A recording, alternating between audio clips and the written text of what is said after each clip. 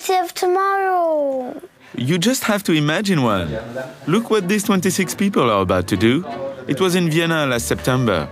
There was someone from each country of the European Union, as well as someone from Romania. They volunteered and were chosen among 575 Europeans who expressed an interest for the project. Did they know each other before? Wait, I can ask them. Excuse me, for how long have you been knowing each other? About 3-4 minutes. What are you here for? We're here to discuss about sustainable cities.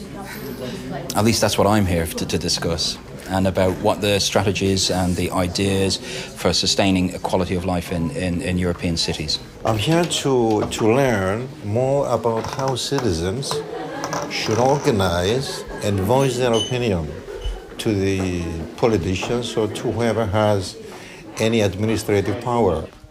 Actually, they're here to give their opinion on the relevance and the acceptability of the City of Tomorrow research program. Work on the basis of your experience, European citizen, your daily life, your feelings. Everyone express his or her point of view on the question, and it's not a debate in the group. Sustainable development is maybe to be happy with less. If I manage if the conditions are such that I'm able to be happy with less, then that will be a sustainable thing, because we can't be happy with always more. We're not necessarily happy, and we just use up all the resources and all the possibilities we have. People always want things to be cheaper, and they don't look at what the real costs are. So I think sustainability is probably about recognising what the real costs of the things.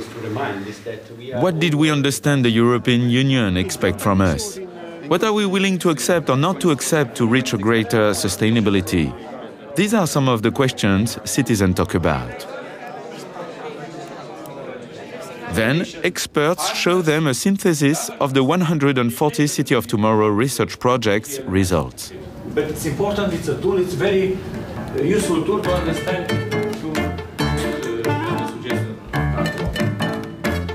We need other instruments. The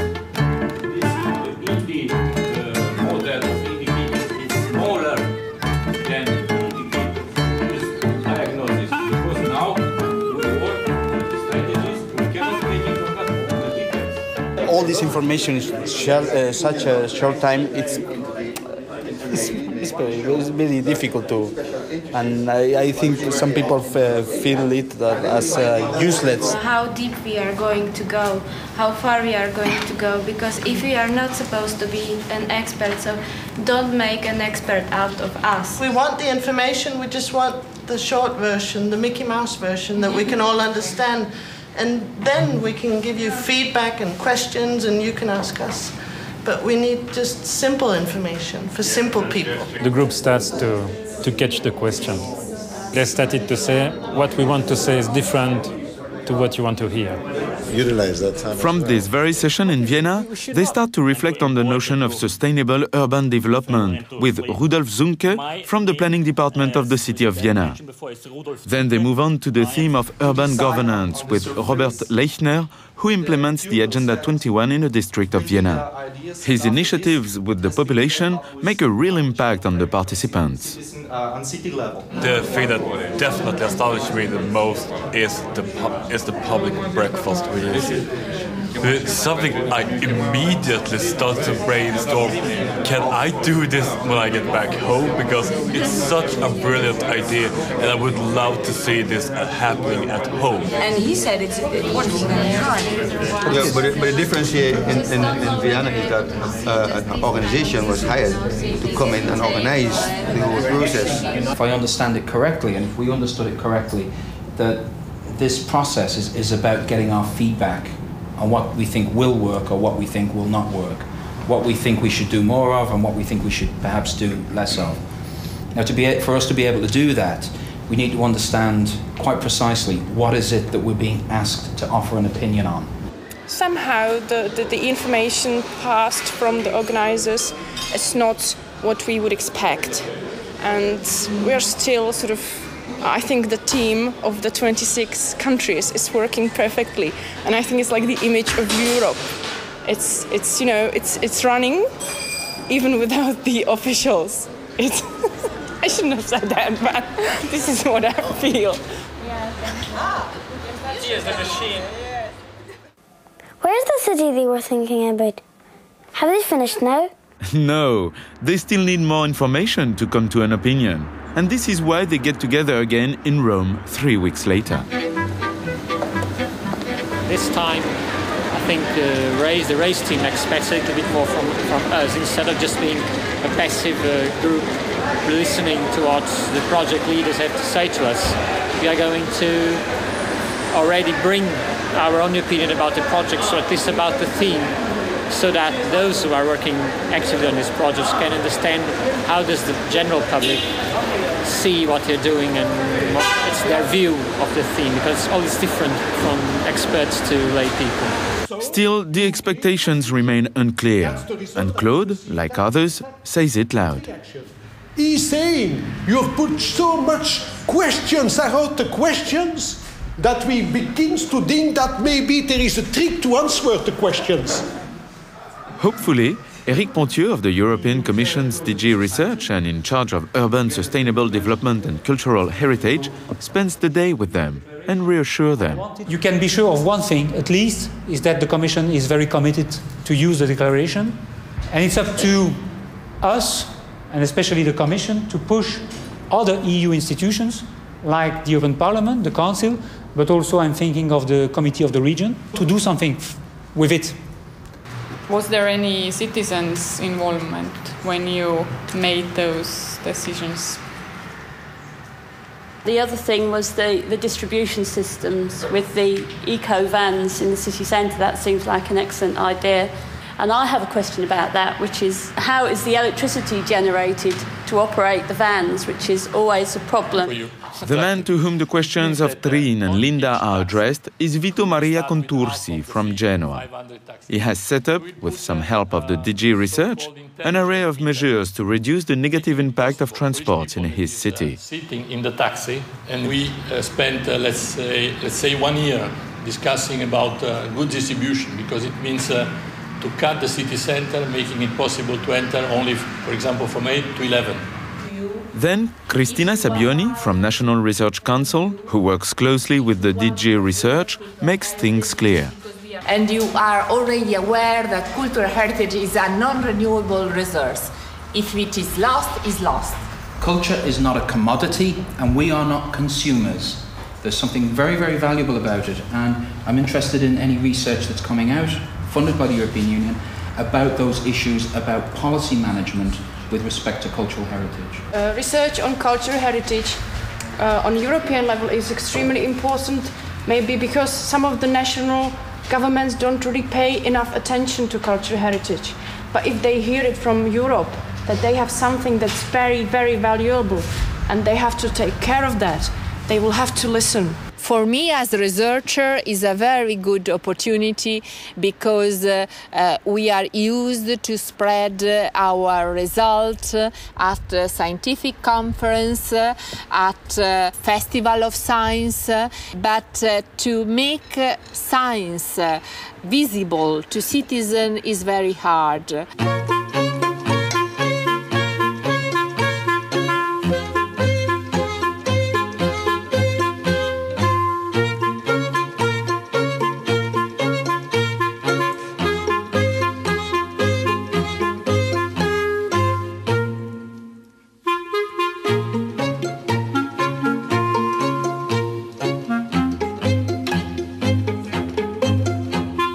In this moment, I feel a little small, and I want to be bigger in knowledge. And I hope that the end of this project, I will get a satisfactory explanation all of my questions. I don't know if your wishes will come true, but it's more than 6 speakers that, one after the other, talk to the participants in Rome. Walter Tocci, former Roman vice mayor, Dario Esposito, Roman Councillor for Environmental Policies. Roberto Balarotto from SHE, one of the City of Tomorrow programs, teaches the group the basics of sustainable housing. Between each speaker, the group reacts on the spot. Whatever their opinion, their reactions are always square, colorful, and stick to the point. And to the wall. I was always cynical about all this sustainable stuff. Now, knowing more about that and thinking also myself about what does it mean living in a city, living in a sustainable city and in a non-sustainable city, and thinking about the future, that changed my mind. I never thought about this, you know. And Sebastian quickly joins the group for a last stretch of work. They start with what they would like to see emerge in the declaration. The whole project to produce the declaration can be used as an example to further research or to be copied for other situations. Take the citizens into account and to make sure that every time the politicians, they have to make a decision, they also can hear the voice of the common citizens. So the declaration becomes a sort of model for the future. We cannot fall from the sky and land on a building in Brussels and start preaching. What is very important is our input, and our input is to my mind also what we did in Vienna when we worked together and the things that are acceptable and things that are not acceptable in the cities of the future. Here we go again for an ultimate discussion. Oh my! They work very hard, but at least they don't have any homework when they get home. But they do. Between two sessions, they carry on reading, thinking about it, and exchanging ideas by internet. I couldn't manage all that unless I had a magic potion. They don't have a magic potion, but they do have a war cry.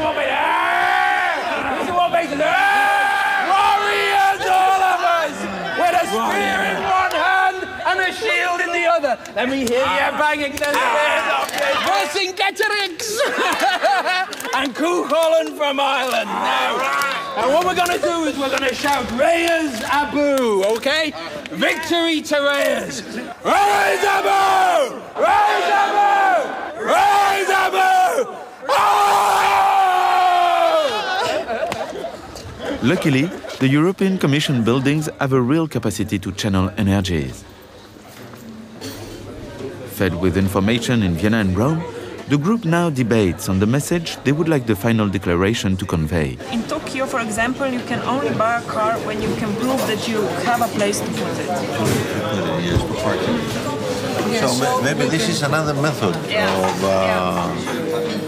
of changing attitudes, like restrictions on car use. Right. This is the stick side.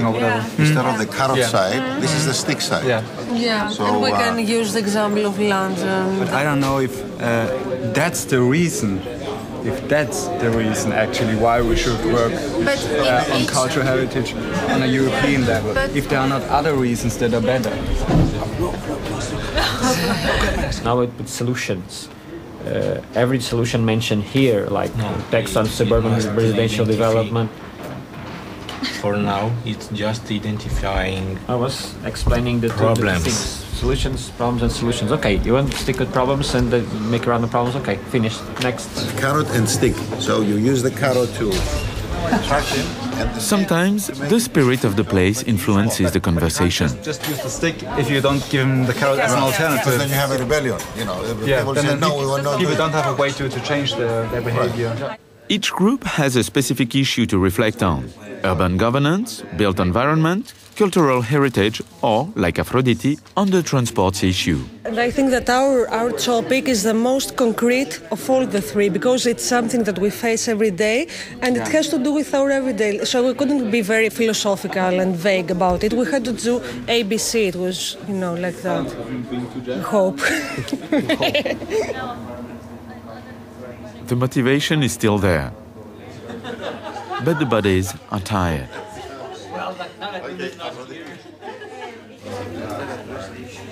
Come on, a last push. So finally, what do you think will happen to your work? I suppose the worst thing that could happen would be that it would just end up in somebody's desk drawer somewhere. But I think maybe not the declaration, but perhaps, as we've tried to say, that perhaps the changes that's happened in us are what's important. I think we all feel a lot more motivated, and we'll go out there and go home and back to our own communities.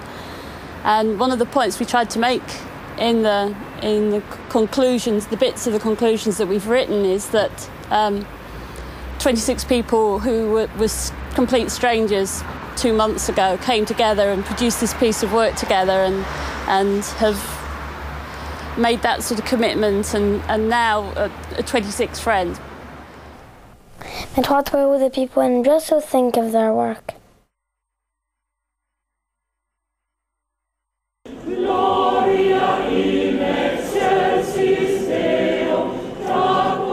The people in Brussels know how to welcome meaningful projects.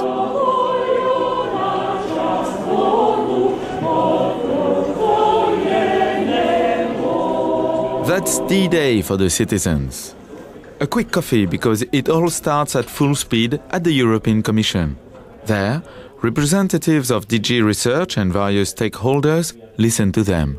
We believe that cultural heritage does not encompass only the tangible things, the architecture, the buildings. We believe that it is very important to stress that cultural heritage is also language, literature, and other intangible aspects. We also have another wish.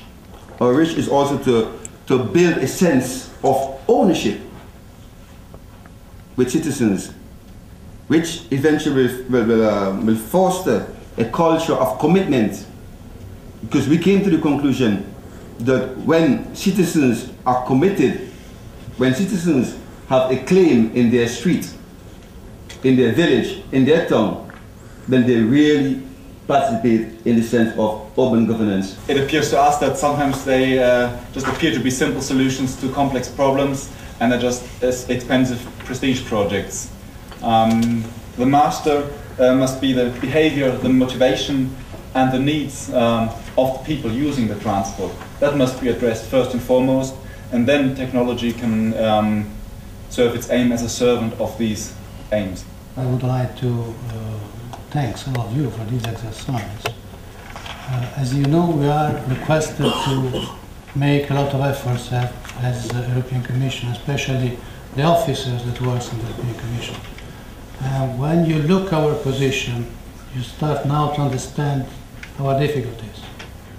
So I think that it's a very useful document. I hope that it will be taken ahead, and I hope that it will also help get a better horizontal approach between different European institutions and all the associations that might help inform decision makers and politicians, and that we could also bridge the gap between the citizens and their needs and how you perceive a development of a city, because you're the ones that make a city dynamic. If you're not there, if citizens aren't in cities, then they're not dynamic, they're not nice places to live, because it's all about people. It was totally unclear to us 6 months ago that the citizens are going to be able to capture this very complex notion of sustainability, that the citizens are going to be able to enter in detail into the research outcomes from the Key Action City of Tomorrow. All these uncertainties have been lifted, and we can see now that we have a group of citizens, 26 citizens, very committed, very enthusiastic, who have delivered the declaration, which is going to be used by the Commission, is going probably to be used by other institutions, other stakeholders, networks of cities, etc., for furthering their activities in the urban domain. With hardly a moment to grab a bite for lunch, they are whisked off to the European Parliament, where they are invited by the MEP Jean-Marie Beaupuy to present their declaration. Le travail fait par les 26 citoyens ici présents doit constituer un travail important pour que le besoin de chaque citoyen soit mieux résolu, parce qu'on aura mieux écouté les citoyens de la France. People, they fear what they don't know. I think that's one key issue here. So through governance, through better governance, through more participation of people who understand more about policy decision making, which now is too far away from the people. So we have to shorten the distance between these air-conditioned rooms and what's happening outside. That's through better governance. Very often decisions are made and then presented or communicated to citizens, and quite often that's called consultation, and it clearly isn't. I think even national governments are not really aware of what exists, of the potential of their own citizens. It would be good to make this presentation in front of each national government, in fact, to show what citizens are able to do and to reach. If we, as a group of 26 people who came together as strangers, can learn from each other and change our lives, it's possible for other groups to do the same. Our group gives evidence of generating a global dynamic. My question is, if this process seems to work and should be enhanced, which are the things that could be improved, that you suggest has to improve? Thank you very much. And finally, they officially signed the Citizens' Declaration before handing over. Hello, my name is Arto Kekki. I'm coming from Tampere, from Finland. And I feel more European than at the beginning. I really believe now that European democracy can be enriched with citizens involved. I really enjoyed the process. But we need the support and examples of our leaders and our fellow citizens. Cheers! Raise a boo. Raise a boo. Je souhaite qu'au niveau de chaque État membre, ce genre d'expérience soit démultiplié, renouvelé, réalisé pour le plus grand nombre de citoyens possible. Et puis enfin, j'espère bien qu'au niveau du Parlement européen et de la Commission européenne, nous allons prendre des décisions dans les mois et années qui viennent qui permettent justement le renouvellement de ce genre d'expérience. Speaking with, I have an interview with the public radio of the Basque country. So, Basque, enjoy. Okay, thank you. Yes, oh, yeah. Interviewed by their national media, by their MEPs, by European organizations, for some of them, and maybe for all, the adventure is not over.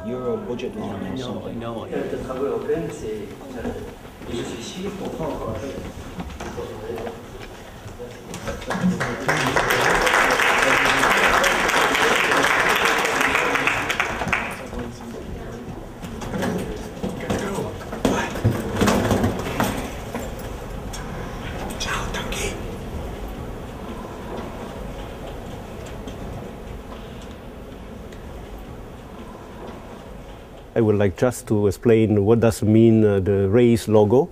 The open hand in this way actually means raise the awareness of your awareness of things and changes around you. Don't wait for others doing what you can do by yourself, but don't do it alone. Do it with other European citizens.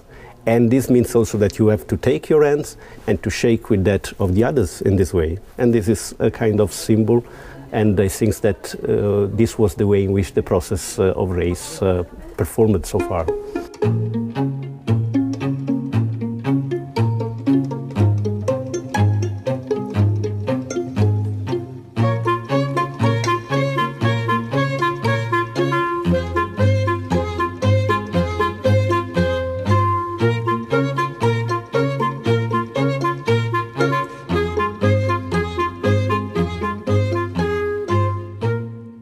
Daddy, one day could I live in this city of tomorrow?